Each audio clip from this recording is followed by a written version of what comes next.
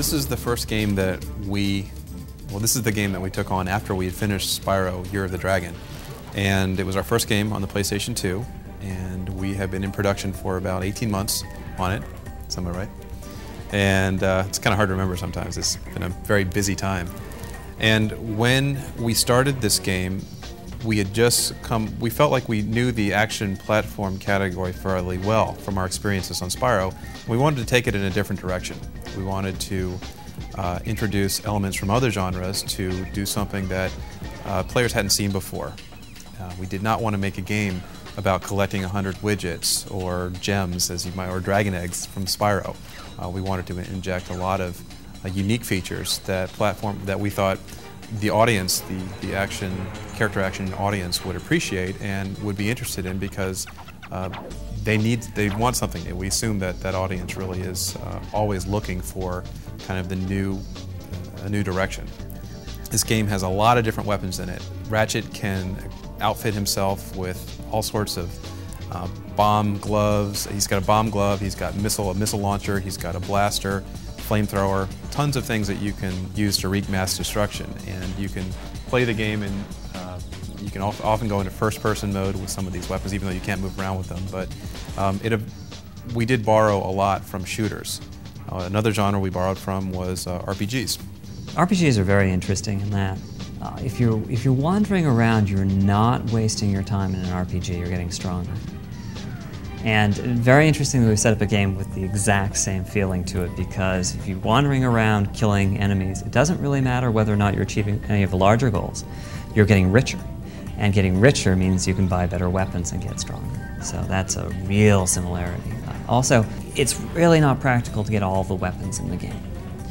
Much like an RPG then, your path through the game will be just a little bit different than anybody else's based on what you chose to buy. One of the hallmarks of action platformers is that your characters generally have a very wide moveset. And Ratchet can do a lot of things right off the bat. I mean, he's got jumps, he's got several different strikes with his wrench, which is his default weapon. These moves are enhanced by the huge number of gadgets that he gets in the game, some of which are the helipack, plus several other gadgets that Clank, the robot on Ratchet's back, turns into. So we brought in our experience from action platformers to really give Ratchet a very wide moveset. And the other genre that we borrowed heavily from is the adventure genre. In this game we have a very deep story, one that actually has a character arc where both characters are developing throughout the game, and one with missions and quests that Ratchet goes on. So by combining these various elements, we think we have a game that really does revolutionize the genre. Basically, how big is the game? Huge. We are getting up to the playtimes of the shorter RPGs here, like Final Fantasy IX. Well, Ratchet is a creature that we call a Lombax. He lives on a planet on the fringes of a very different galaxy. This is a place where rocket ships and intelligent robots and high-tech gadgets are all the norm. And he dreams of leaving his planet, and he's a mechanic by trade, but he can't seem to get any of his spaceship designs to work. Meanwhile, on the other side of the galaxy, there's an evil race called the Blarg, who have overpopulated and overpolluted their planet. Their leader, a guy called Chairman Drek, has come up with a brilliant plan. He's decided to create a synthetic planet by taking pieces from other planets and squishing them together into one perfect planet. Now this has the unfortunate consequence of destroying all the planets that he's stealing from, but they don't care because they're evil.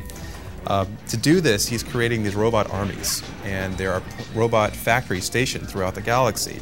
In one of these factories, a computer glitch occurs, and Clank, who is a small, very intelligent robot, pops out, as opposed to the large, dumb robots and well-armed robots who tend to be manufactured in these factories. Clank figures out what's going on. He actually sees a part of Drek's plan, and he realizes, because he has a conscience, that something must be done. So Clank escapes the factory, tailed by the security forces of the bad guy, and gets shot down, as luck would have it, over Ratchet's planet.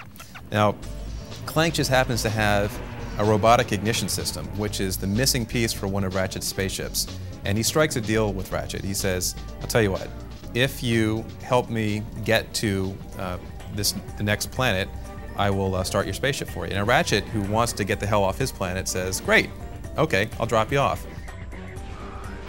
our programmers feel that we're probably using about 50% of the PlayStation 2's capabilities, and that just like with the PlayStation 1, the further you get along in the hardware cycle, the more you discover about, the more tricks you discover about how to really maximize a hardware's potential, especially when you're making a game that is PlayStation 2 specific, because we put all of our resources into an engine that's designed for the PlayStation 2. So you guys are using the vector units.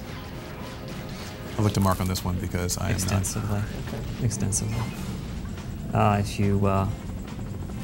If you do it correctly, you can be issuing up to 4 instructions every cycle on the PlayStation 2, which is pretty amazing.